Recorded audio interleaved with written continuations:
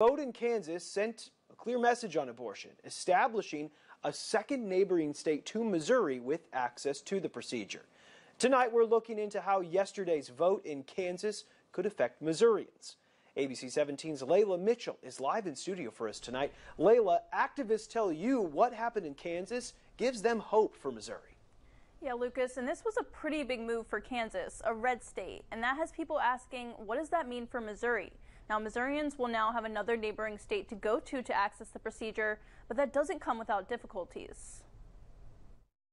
There is only one reason that you change a state's fundamental underlying document, its constitution, and that is not to keep the status quo, that is to have other changes down the line. A monumental victory in Kansas last night for reproductive rights and pro-choice voters. Abortion access now protected in the state from Republican-controlled legislature who want to ban the procedure. Largely, we serve Kansans, Missourians in Kansas. And after last night's vote, Missourians will have another state to travel to for the procedure. So this victory this week, it emboldens us because it shows what we already knew, which is that even in a hostile red state, people support access to abortion. Abortion access is banned in Missouri, except in cases of life endangerment or when the patient's health is at risk. But traveling across state lines for the procedure can pose other risks. Time-sensitive pregnancy care is harder to get, takes longer to get, and it's harder to coordinate for folks to travel to places like Kansas. We don't have enough providers, and we didn't even before the Dobbs decision came down,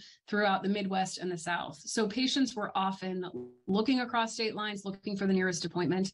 Lawmakers in Missouri have worked on bills in the past to make it illegal for women to cross state lines to get abortions. None have made it to the governor's desk. The Missouri Right to Life Political Action Committee tells me pro-lifers will be back in 2023 requesting pro-life legislature defund Planned Parenthood. I also reached out to Governor Parson for comment and have not yet heard back. Layla, thank you. Planned Parenthood Great Plains said it will work to accommodate any woman crossing state lines for the procedure.